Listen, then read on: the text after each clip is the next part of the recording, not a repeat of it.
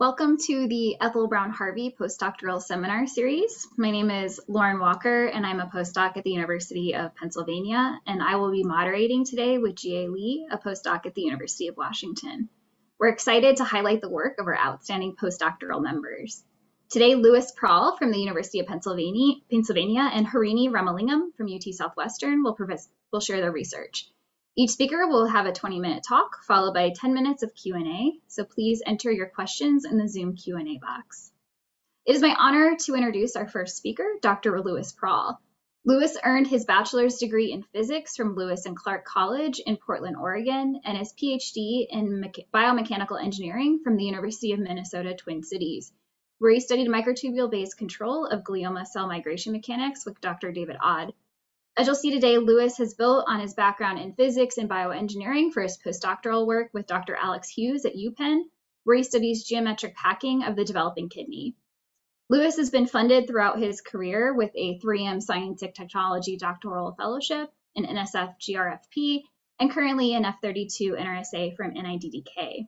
Impressively, as well as a postdoc, Louis has somehow found the time to serve the postdoc community at UPenn as a council member and co-chair of a committee for the Penn Postdoctoral Association. And for this work, he was recognized with the Above and Beyond Award in 2022. So with that, I'll turn it over to Louis. All right, thank you for that introduction, and thank you to the Society for Developmental Biology for the chance to present in the seminar series. So I'm really excited to share some of my postdoctoral work on how developing organs encounter geometric packing conflicts and how they deal with them.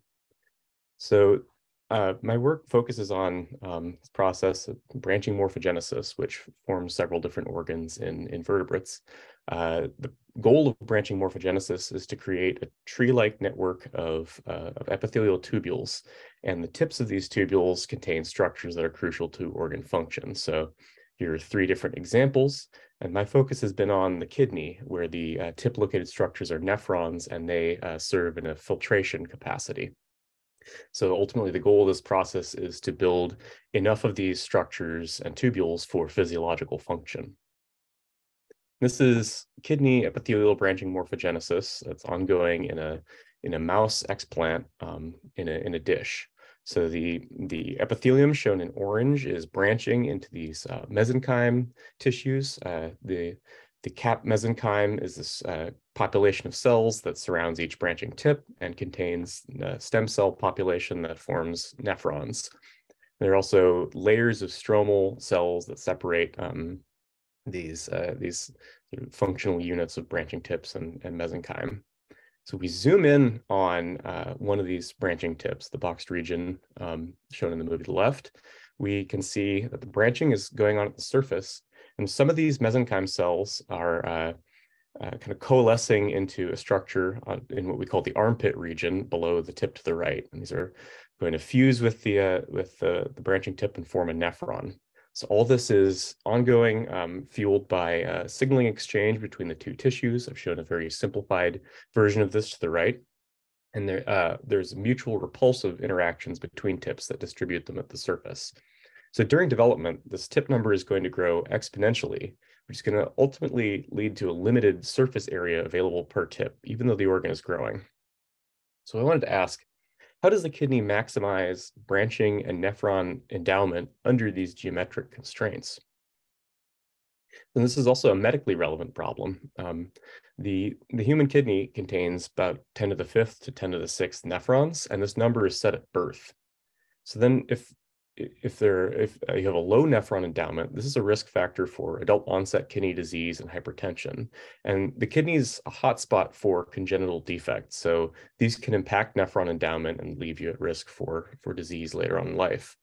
Ultimately, if a patient experiences kidney failure, there are limited treatment options, including transplantation and dialysis, each of which have significant economic and health consequences. So to start by looking at how the structure of the organ impacts the branching process, we took embryonic mouse kidneys at different developmental stages along the branching process, and we fixed and stained them for epithelial and mesenchymal markers. So these are just 3 snapshots captured at fixed zoom of the surface of a whole embryonic kidney.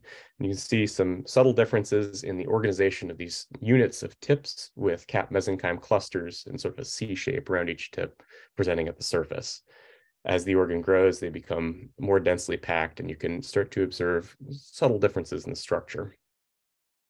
This bears resemblance to these geometric packing problems that are well known in mathematics. A simple example of this is this optimal packings or equal circles in a square, shown off to the right. So if you keep adding different increasing numbers of equal sized circles to the same square, you're going to have to adopt different packing configurations to optimize the amount of space occupied by the circles and minimize the amount of residual space. So in some of these patterns, you see offsets or disinclinations and long-range ordering, various kind of different optimal configurations. So we zoom in closer at the kidney surface, we see the kind of a similarity to this with the tip, each tip containing an epithelial structure surrounded by cap mesenchyme cluster, and then these layers of stroma in between.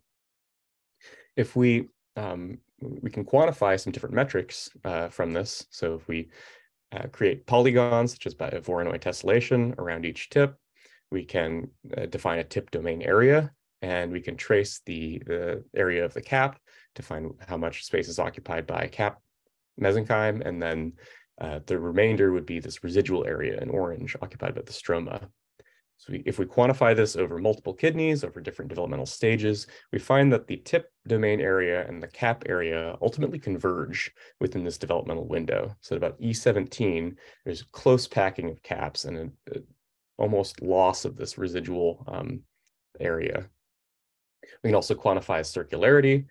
This is a measure of how circular the cap mesenchyme cluster is. And we note that at later developmental stages, the caps are almost conforming to the area that's imposed on them by their neighbors. So there seems to be some sort of competition that's ongoing for their space available at the surface. So we want to ask, how does this underlying branch structure impact tubule organization and packing? To do this, we can chemically clear tissues and look at the internal structure by confocal microscopy.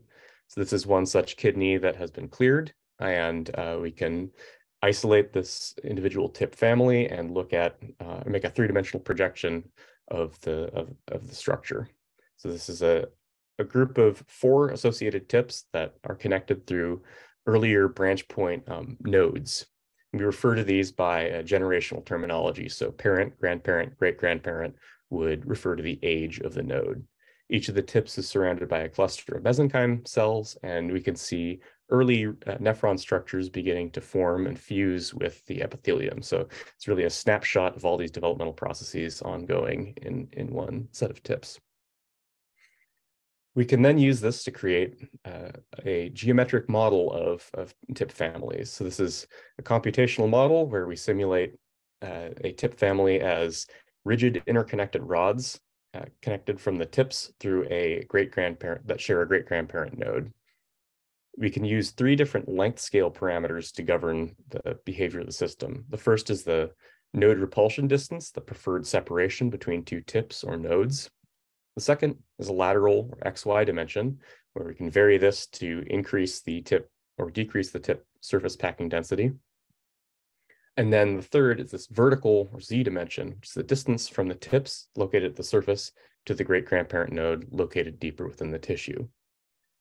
When we create an array of these tubule families in a patch of sort of simulated kidney cortex, we can then solve for their positions via energy minimization.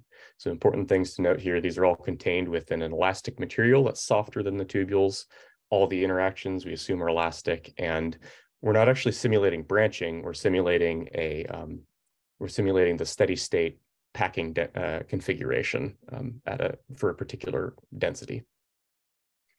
So we can then quantitatively match these to the experimental data. So if we take this example of images that I showed earlier, we can look at tubule organization at the surface. We can look at this in the model as well. We find that in earlier developmental stages, tubules are sort of randomly oriented in space. They have a lot of space around each other. But then as we decrease the lateral dimension, we find that they start to adopt a long-range orientation along a particular axis. We call this the H's phase because it resembles the letter H from above. We can then define things like this order parameter, S. This measures the angle of elongated shapes within a plane with respect to two orthogonal directors. So S equals 1 would be perfect ordering along either director. We find that this order parameter increases within this developmental window, E14 to E16, in both the kidney samples as well as in certain parameter sets in the model. We can also look at previously published data containing three-dimensional representations of branching tubule families and compare these to the model. So we found these different examples from the literature, and we saw that the grandparent and parent nodes are moving deeper into different tissue layers as development progresses. So ultimately, at around postnatal day 2, the tubule tips almost wind up vertically oriented towards the kidney surface. And again, we can capture this with certain areas of parameter space in the model. So then we can quantitatively compare the model and the data again. We find that the parent branch angle, which is this angle of separation marked phi here, decreases within the range of kidney development stages that we tested. So we can again match this to the model parameters. And an important thing about models, though, is that we can also use these to predict things that we don't see in our wild type experiments. So we wanted to look for packing defects. If we start at this H's phase, we can then decrease the lateral size of the simulation space, and we can find instances where tips will collide with each other, and this would be like fusing tips within the organ. We should highlight these in orange and refer to them as short circuits. We can also find conditions where surface overcrowding of tips will force tips from the surface, and we annotate these in red and refer to these as buried tips. So in both of these cases, these are packing sort of defective packing phases that would impair nephron formation because the nephrons need to form near the surface to interface with the vasculature. We also find a region of parameter space where, as I alluded to before, the tubules can shift towards this almost vertically oriented state by closing the angle between them. And this allows for the surface tip density to increase while importantly avoiding both of these defective packing phases. So we call this vertical packing. This led to a mechanistic question, which is how does the kidney achieve vertical packing while avoiding packing defects? So we took some inspiration from an earlier study by Lindstrom et al., who did this experiment where they cultured a mouse kidney that expresses a PAX8 YFP marker that labels both the epithelium and the nephrons. And they cultured it at a air-liquid interface. This flattens out the explant, but allows it to continue to branch and culture and continue to develop. And they found that at this timestamp, which is about embryonic day 15, in these two red circled regions, these are instances where earlier branch point nodes are almost flowing inwards towards the base of the ureter.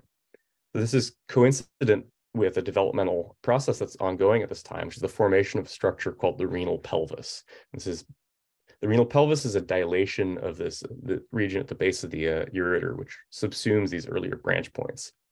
So we wondered if this node retraction could be linked to this switch to vertical packing that we had noted in the model and in the other anatomical studies. So we wanted to come up with an experiment that would allow us to infer these forces on a tubule family that could be causing this restructuring. So this is a schematic of an example tubule family. And if we assume that there's a force that's acting along the tubule axis, that's this F sub Z arrow shown on the left, we would assume that if you if we could detach the tubule from the surrounding tissue, we would expect a deformation where the tubule pulls inwards, and there's a loss of apparent surface area within a small change in time.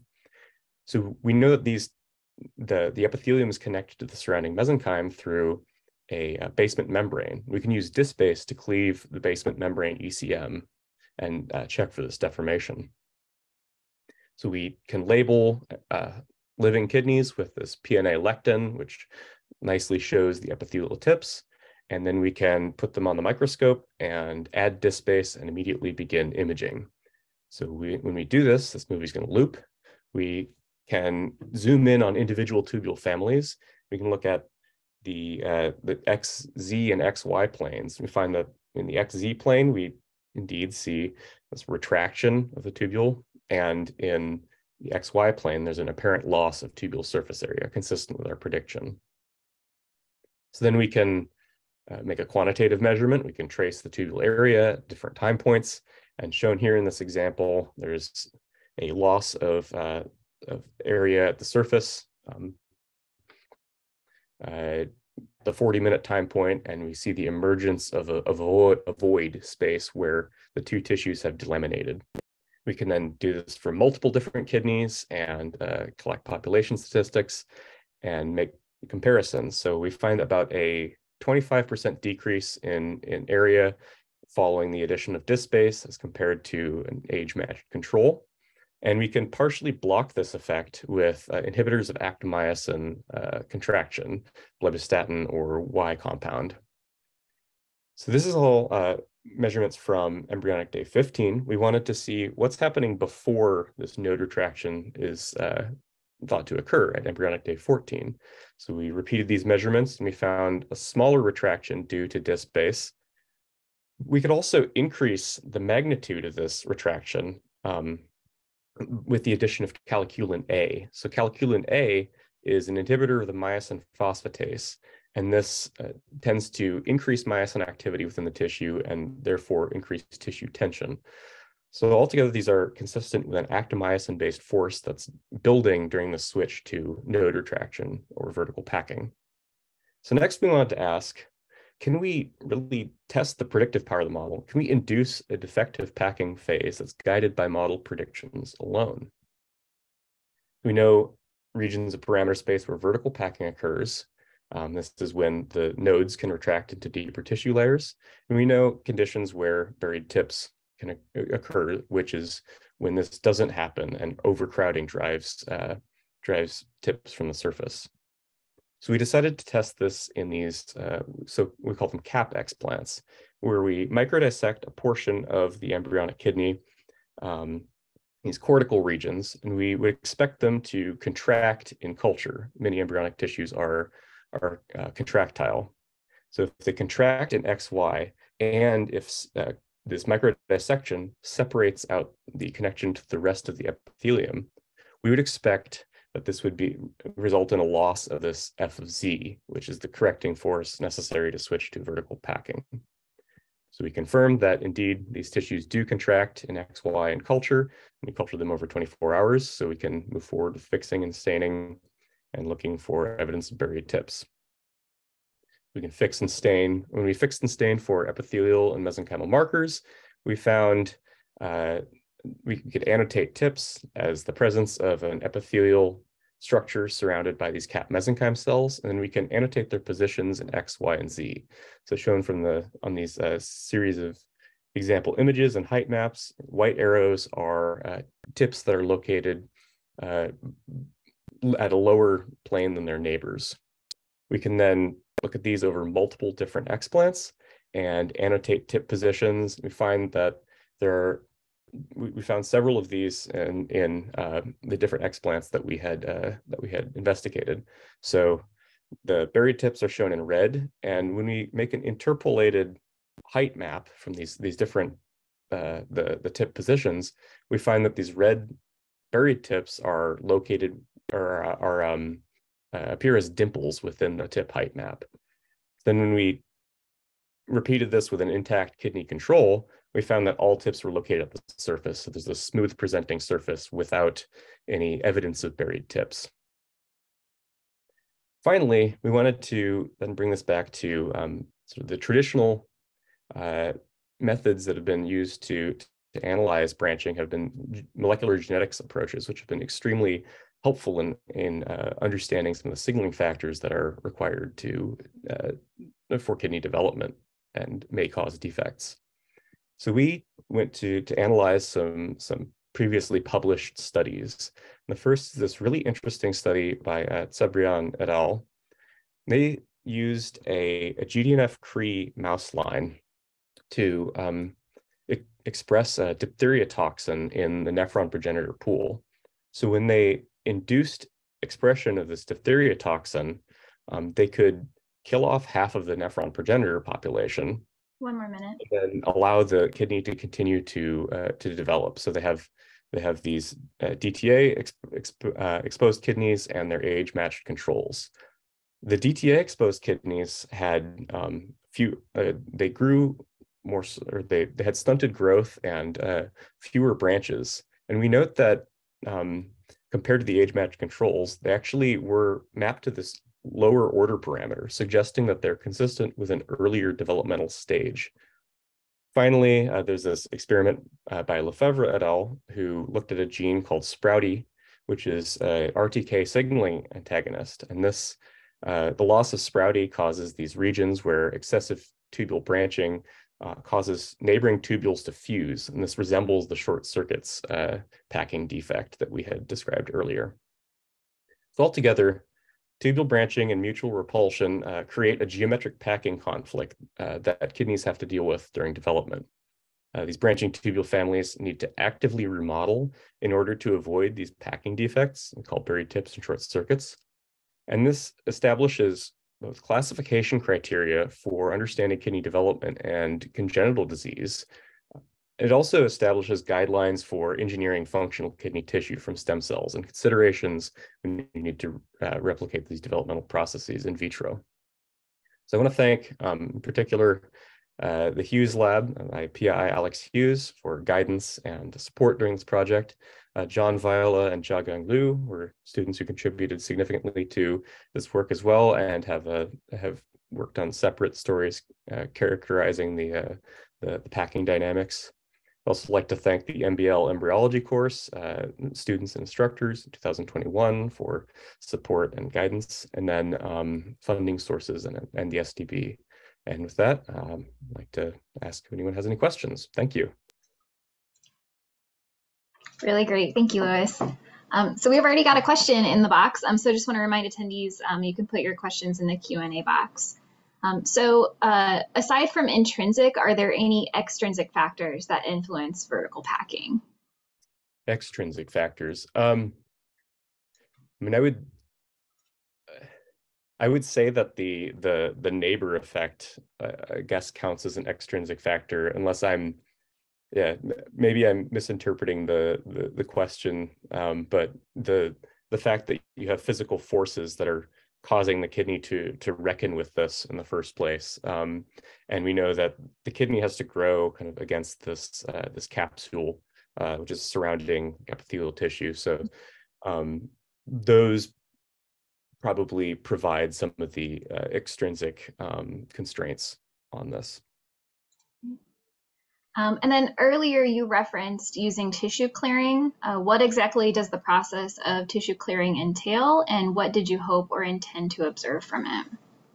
Yeah, so when you're observing fixed tissues and you can't get more than a few hundred microns into the tissue, you need to have some way of removing what's going to scatter light. So we use a process called scale, which is what I understand is a urea dehydration process that pulls a lot of these water and probably other compounds out, that then we can observe the internal structure of the epithelium.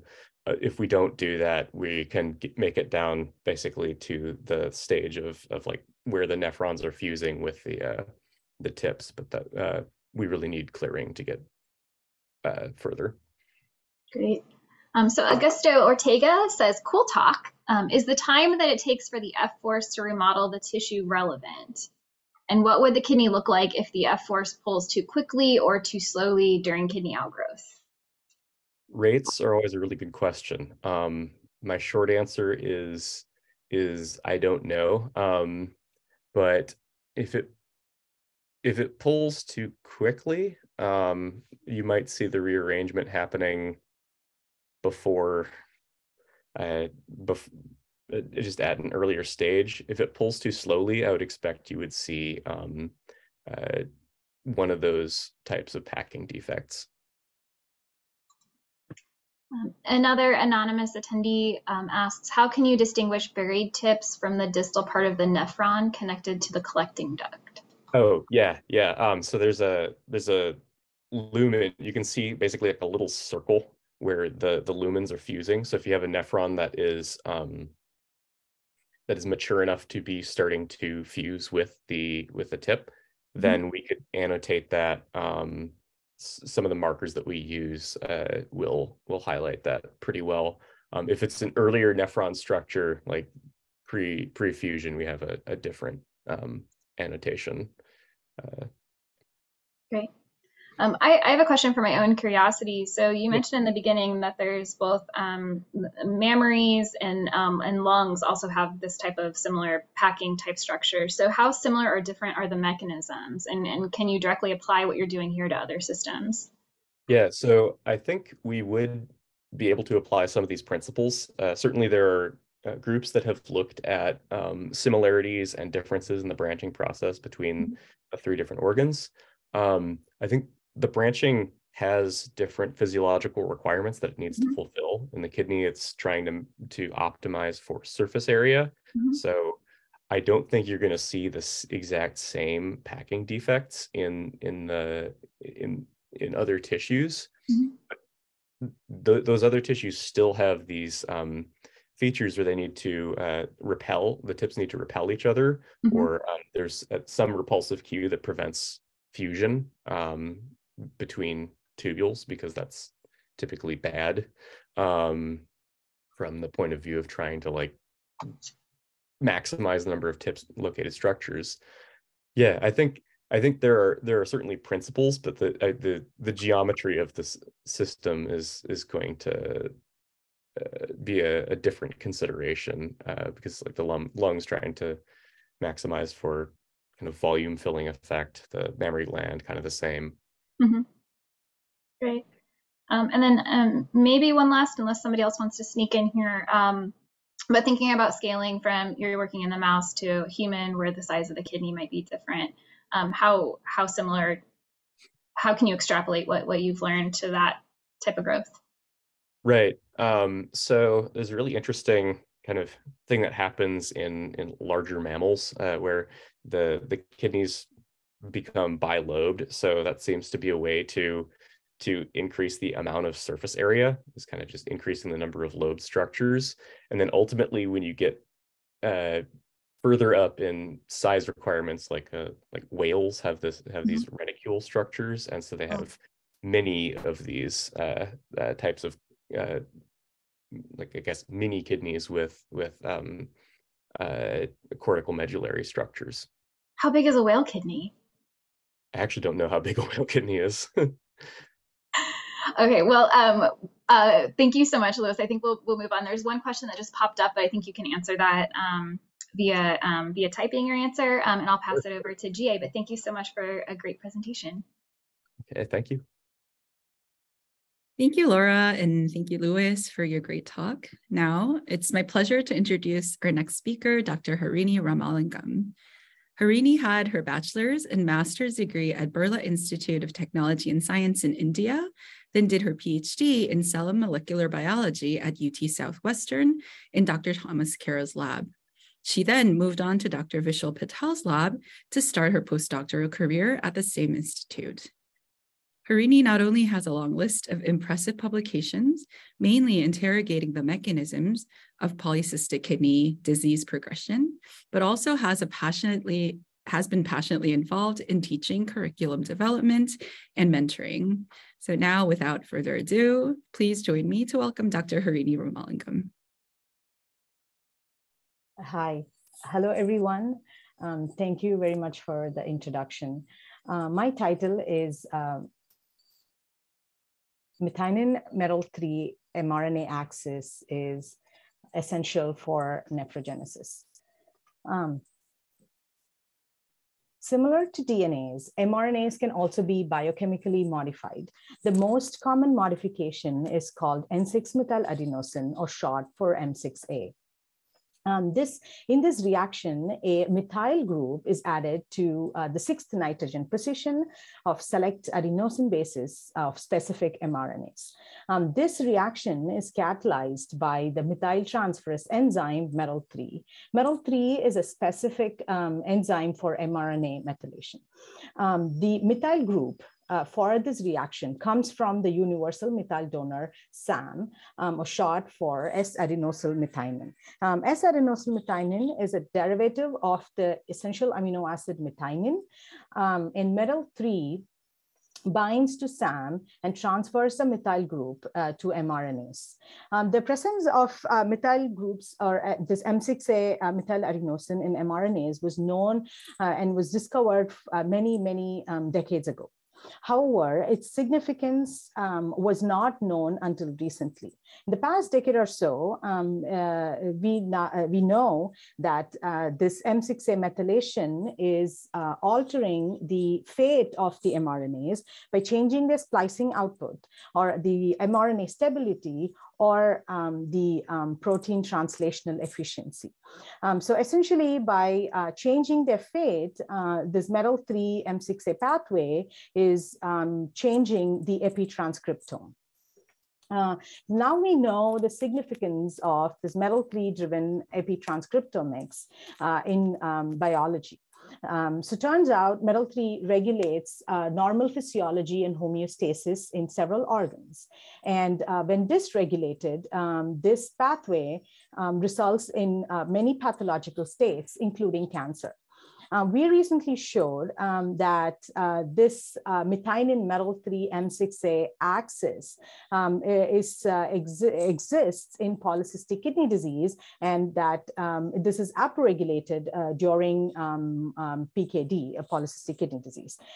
So by inhibiting this pathway, we saw that we were able to slow down disease progression. So what is the importance of METL3 during development? And it turns out METL3 is critical for embryogenesis. A global knockout of METL3 results in embryonic lethality, and these embryos do not progress past gastrulation. So what is METL3 doing? So in naive pluripotent stem cells, it's required for pushing the stem cells into a differentiated state by priming them for differentiation. So when you knock out METL3 in the embryonic stem cells or in the naive pluripotent stem cells, the cells are stuck in a hyper-naive state and do not progress towards primed differentiated cells. So given all this importance during embryogenesis, we wondered what is the role, or if there is any role for this METL3 dependent transmethylation pathway in kidney development. And in particular, we wanted to know its role in nephrogenesis. We just had a beautiful talk on kidney development, and Louis was focused in the collecting duct lineage of kidney development. In our project and in this talk, we focused on the other lineage, which is the nephron lineage. So nephrons are the functional units of our chief excretory organs, the kidneys. And these nephrons come from these progenitor cells called, which we call as renewing nephron progenitors.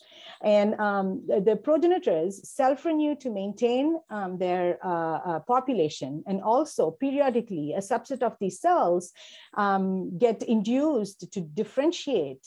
So they form these committed progenitors, which then then on mesenchymal to epithelial transition form these renal tubule precursors, which give rise to nephrons. And during this process, the nephrons then attach to this beautiful T-shaped ureteric bud, and we have then we would have a functional nephron. So this process of the renewal and the differentiation of the progenitors is the initial event in nephrogenesis, and this takes place reiteratively throughout kidney development. And as each branching morphogenesis event takes place, this renewal and differentiation also parallelly takes place alongside. So this, as I said, this takes place during gestation, and sometime a few weeks before birth in humans and 4 days after in mice, this process stops, and all the nephron progenitors are undergo a final wave of differentiation and are converted into nephrons. From that point onwards, we do not have any more new nephron formation. So what the number of nephrons we accumulated up until this point is the maximum number of nephrons we can have at this point. So you can imagine that any deficiency in the differentiation of the nephron progenitors can dramatically lower nephron numbers. And since low nephron number is directly linked to kidney function, and it could predispose an individual to renal diseases. So it's important that we understand this process so that we can understand how we can have a correct nephron number or a nephron endowment. One way to help address this issue of low nephron endowment is by perhaps extending or prolonging this process of nephrogenesis beyond its last stages. So our goal was to understand if any role of the MEDL3 pathway in this nephrogenesis process. So we started our study by first looking at the expression of the MEDL3 pathway in the nephron lineage.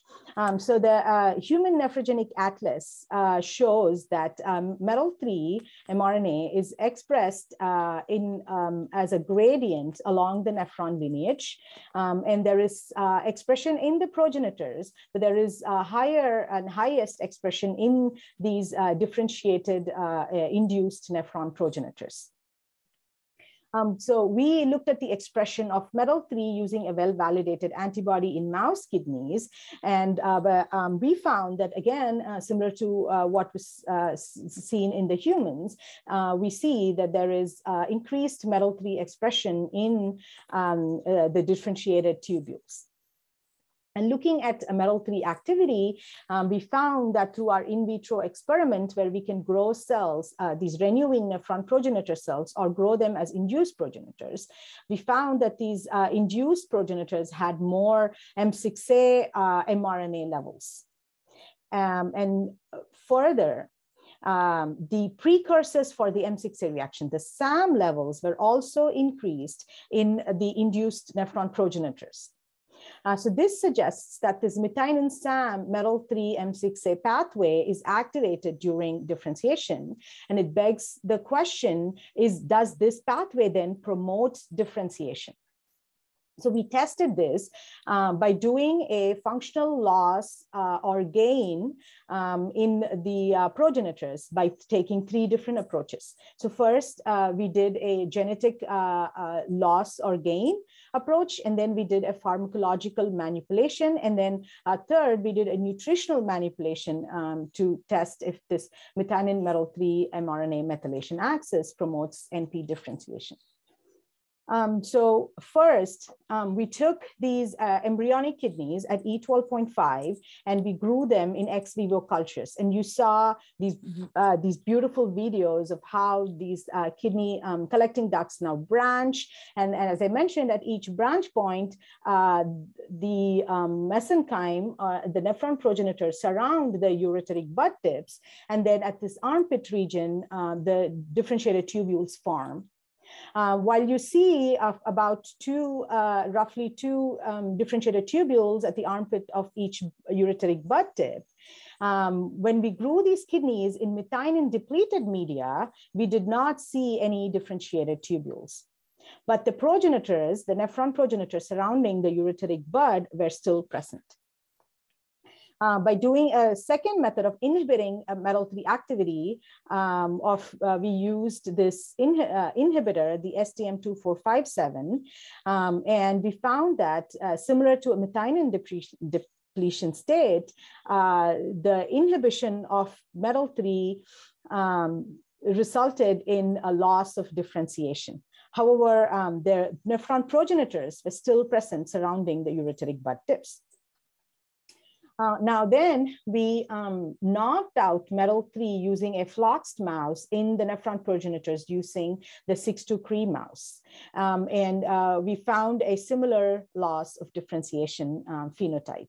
So there is no differentiating tubules at the ureteric bud tips. However, there are nephron progenitors surrounding the ureteric buds. So this tells us that by ablating metal-3, there is a block in differentiation. And when we looked at these kidneys at birth, as you would think, the kidneys were smaller. And looking at them for nephrons, we found that there was these kidneys were had hypoplasia, and there was about 70% reduction in the nephron numbers that we measured by counting the number of glomeruli, which is the most terminally differentiated structure of the nephron. So this tells us that by blocking the methionine metal-3 M6A axis in the nephron progenitors, we have reduced differentiation. So then what happens if we activate this transmethylation pathway? So we did this by overexpressing metal-3 in the nephron progenitors using a transgenic mouse, using the same 6-2 Cree mouse. We saw that there was precocious differentiation taking place, and in the place where there should normally be only renewing nephron progenitors present, we saw expression of differentiation markers. And as a result of precocious differentiation, by birth, these kidney ureteric bud tips were naked, meaning they did not have nephron progenitors. So this then tells us that if we overexpress metal-3 in the nephron progenitors, we have precocious differentiation and loss of nephron progenitors. We then tested if activating this pathway through a pharmacological approach by using an activator of metal-3 or by supplementing with SAM, can we see promotion of differentiation. So again, we resorted to our ex vivo cultures, and we found that by treatment with the activator or with SAM, there was a similar precocious differentiation, and these progenitors were absent, and the ureteric bud tips were naked. This is similar to this overexpression of metal-3 using the transgenic method. Now, interestingly, when we had a low activation with the activator or with the SAM, we saw that there was more tubules with a concomitant increase in the kidney branching morphogenesis, and also with an increase in the number of nephron progenitors, in the total number of nephron progenitors. So this made us wonder if maybe similar to the naive pluripotent stem cells, metal-3 activity here is to prime these renewing nephron progenitors into a committed cell state, and it's those cells that are being expanded, resulting in larger kidneys with more renal tubules. To test this, we took postnatal day 1 pups, mouse pups, and injected them either with the activator or with SAM every day for 3 days, and then looked at them on day 4. Remember, by P4, P4 is the last day of nephrogenesis, and the next day, the kidneys do not have nephron progenitors, and there's no more de novo nephrogenesis. So we injected these pups with vehicle or these treatment conditions and looked for the presence of more progenitors and whether they were in a committed state. True to our hypothesis, we found that with the treatment, there was more 6-2 GFP expressing nephron progenitors with the METL3 activator treatment or with SAM treatment. So this tells us that while in a normal kidney by P4, we are at the route of losing the progenitors, whereas when we activate the pathway, the MMM axis, we see a continued presence of these progenitors. And that maybe we are extending this nephrogenesis.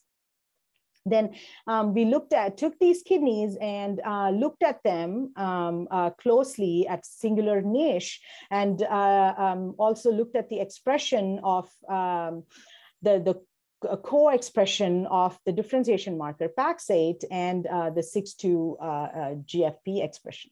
And we found that while in the controls, the progenitor cells had almost no expression of PAX8, more than 50% of the niches in the treatment groups had PAX8, low PAX8 expression and 6-2 GFP expression, suggesting that the progenitors that we are expanding are in a committed state, or in other words, activation of this axis is expanding committed cell population.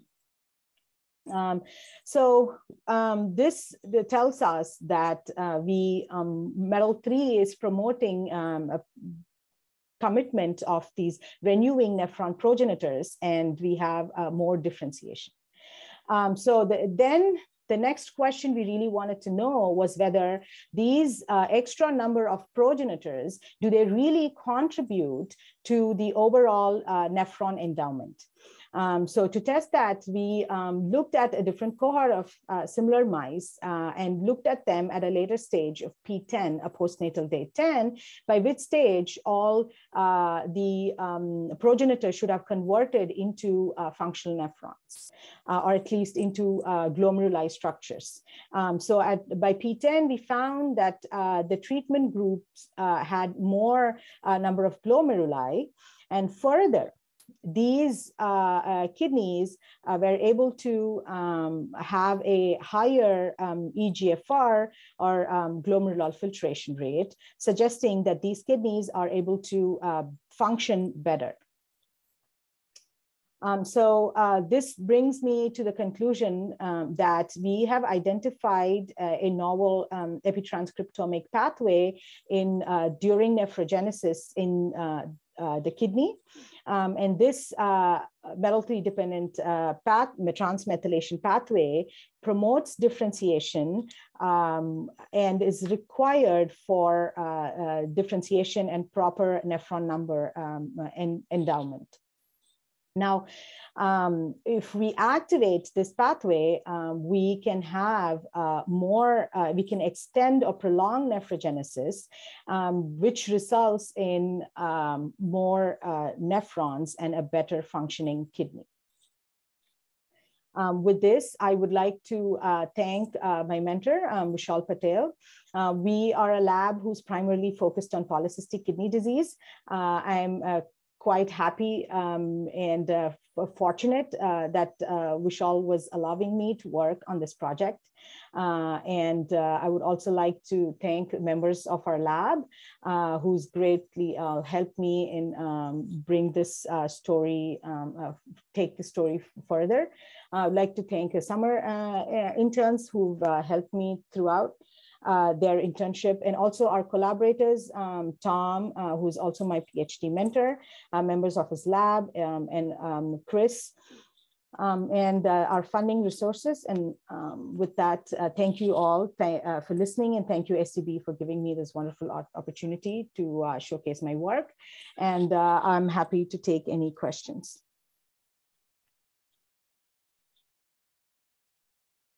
Thank you, Harini. Yeah, so there is a question already came in, and I would like to remind everybody that you can put your questions in the chat or the Q&A. So Daniela Rochenovich, I'm sorry if I pronounce your name wrong, asked, are there any identified environmental factors discovered that affect the ablation of metal transferase? It's such a great question. So metal-3 being able to convert the information from methionine, the amino acid, into tubules. So one of the really important factors is the poor nutrition or any caloric restriction in the mother. It's all of this takes place during gestation. If the mother is having a low methionine or a low calorie diet, then that's going to be sensed, I guess, in some sense, sensed by metal-3, and because of which we're going to have less methylation, resulting in less differentiation and low nephron endowment. I hope this answers your question. We have another question from Viraj Dodihal. Nice talk. Do we know what transcripts get methylated? Yes. So we did a M6A pull down to find out what the targets are. And as we predicted, the targets are different. Some of the known differentiation mRNAs, like beta-catenin is one of the targets. And I'm working on trying to validate it. Do some functional assays to show that it's in the same axis downstream of metal-3. And we also find